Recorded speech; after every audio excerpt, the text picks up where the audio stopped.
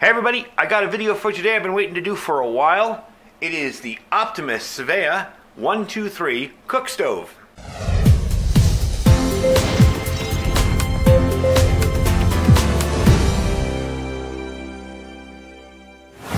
Hey everybody, thanks for joining me today.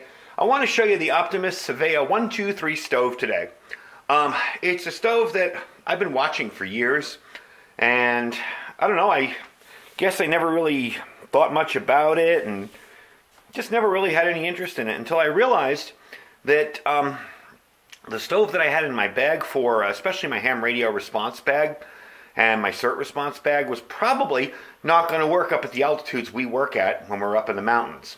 And especially with the radio group, that's probably where I'd be going since I have the only solar power backup, so I'd probably be acting as a relay. So I'd probably be up in the mountains very high, possibly in the cold, and I wanted a stove that reliably will light in the cold, in high altitude, all of that. Plus, it's a cool looking stove, so do you really need more of an excuse to get it? So the Svea 123, it's a small liquid pressurized burning camp stove. There is no canister to it. You do not pump it up. It just builds up pressure on its own. It can trace its origins back to designs pioneered in the late 19th century. The stove was introduced back in 1955 by the Civitas company. I hope I'm saying that right. And it was later acquired by Optimus in 1969, around 1969, 1970. It's made of solid brass. It is not a light stove, although it is one of the first light backpacker type stoves. It's 19 ounces.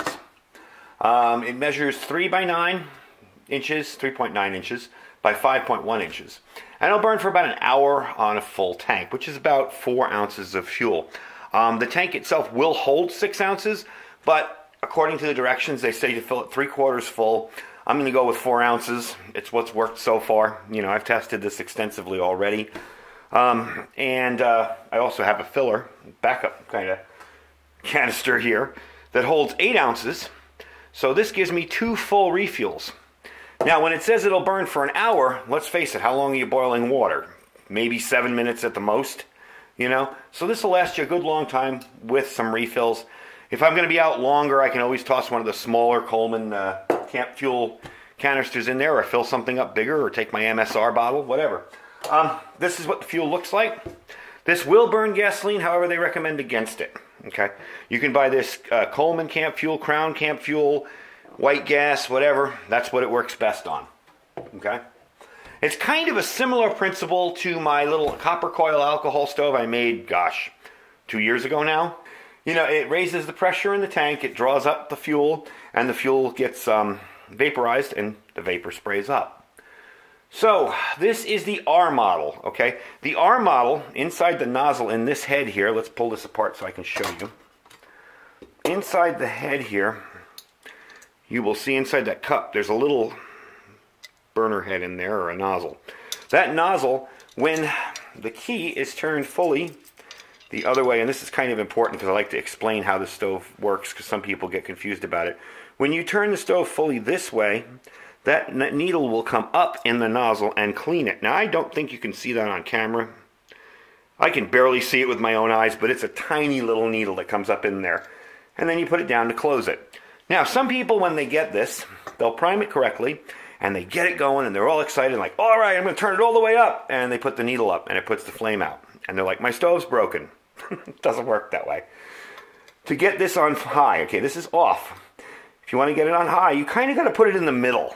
Okay, because you want it to be fully open, yet you don't want the engaging down here, the gears to engage and push that needle back up. And it is gears down there that do it. So anyway, it's a pretty simple stove to use.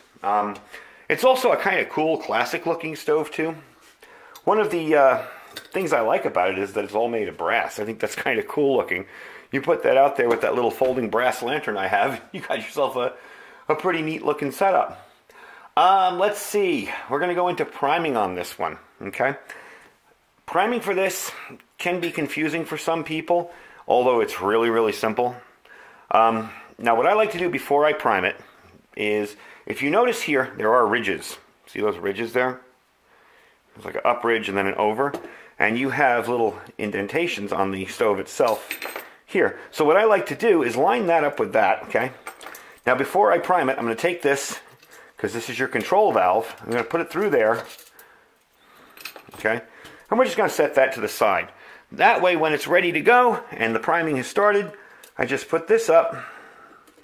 I put the little indentation through the hole there and twist, and I'm good. So, I didn't get it down. There we go. And I'm good. All right. So, I'm going to put that to the side, and we're going to prime it. There we go. All right. I like to keep a little dripper bottle like this for the priming. To prime this stove, you have to raise the pressure in the tank so the fuel vaporizes and goes up into the vaporizer and spews out. So they have a little indentation here in the tank that you fill up with some fuel. And I like to put a little up here too. And it will light up, so, you know, be ready. Don't be freaked out. There we go, okay. You can see it's burning. So now that's going on, that's priming. We're going to take this up and put it on there, like I showed you, so we don't have to mess around with the heat and the flames once it gets really, really hot. Now, I don't believe I closed that all the way. See, I didn't. So we're going to let that build up, because you want to prime it up good. If you turn it on too soon, you'll get that boom, boom, you know, and you don't want that. And we're going to try and boil 2 ounces of water, or 2 cups of water with it. I got my pan here. That's almost ready. Let's see. Didn't really go nuts priming it, but we'll see if it works. There you go. And remember, you want it right in the middle. Now I'm going to give you a look at what that flame looks like. Turn off the lights here. Can you see it? All right. It is a loud stove. It's not quiet. All right, we're going to let that burn for a little. Move all this stuff out of the way here. I got 2 cups of water. And I'm going to place it on and start the stopwatch. And there we go. And I'll bring you back when it's boiling. We're about 2 minutes and 50 seconds in. We're starting to get some bubbles at the bottom. It's starting to bubble up. It's actually going a lot faster than I thought it would. Just crossed over the 4-minute mark, and we have a rolling boil, as you can see in there. So that's not bad for 2 cups of coffee. 2 cups of water. I'm thinking about the coffee I'm going to make in a minute. Now, another thing. Keep this key out of that while it's working. Do not leave it in there. It'll get very, very hot. Forgot to mention that. So now we're done. We're going to turn this off. And that's simple. That's it. Done. So you got about, well, I let it run, but I'd say about 4 minutes and 20 seconds. About 4 minutes and 20 seconds to get a rolling boil with 2 cups of water. Not a bad deal. You know, it's, I think it's, I want to say 14,000 BTUs. So it's not going to be as hot as your isobutane stoves, you know, those little take little canisters.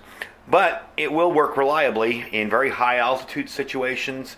And it's just a cool stove. I mean, I really like it. I like the design of it itself. So for those of you looking for something for some ultralight yet high altitude and cold weather capability, the Svea 123 is definitely an option for you. They run anywhere from, I've seen them for $98 up to $112. You can buy the original 123s. This is the 123R that has the cleaning needle. You can buy the original ones on eBay. They still sell them. They're around, I want to say, probably you pay around $150 for them. You know, if that's kind of what you're into and you're looking for that little extra thing, that's cool. You know, you can get them still.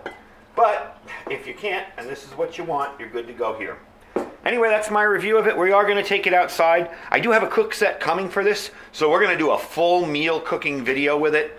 I just wanted to get this out there to show people what it looks like, and we'll do a whole outside cooking video to let you see how it works at a higher altitude. I'm at about 2,600 feet here in town. This town is kind of up in a mountain in a valley. So we'll do that in a little bit, but I wanted to show you the stove in action inside here. Anyway, thanks for joining me today. I hope you enjoyed the video. Don't forget to check out our Amazon store. This is in my Amazon store if you want to pick one up. But if you just click the link and do your regular shopping at Amazon, you don't have to buy what's in the store. We make a little bit of money off that, and we can bring you more cool stuff like that. And don't forget our Thrive Life link down below.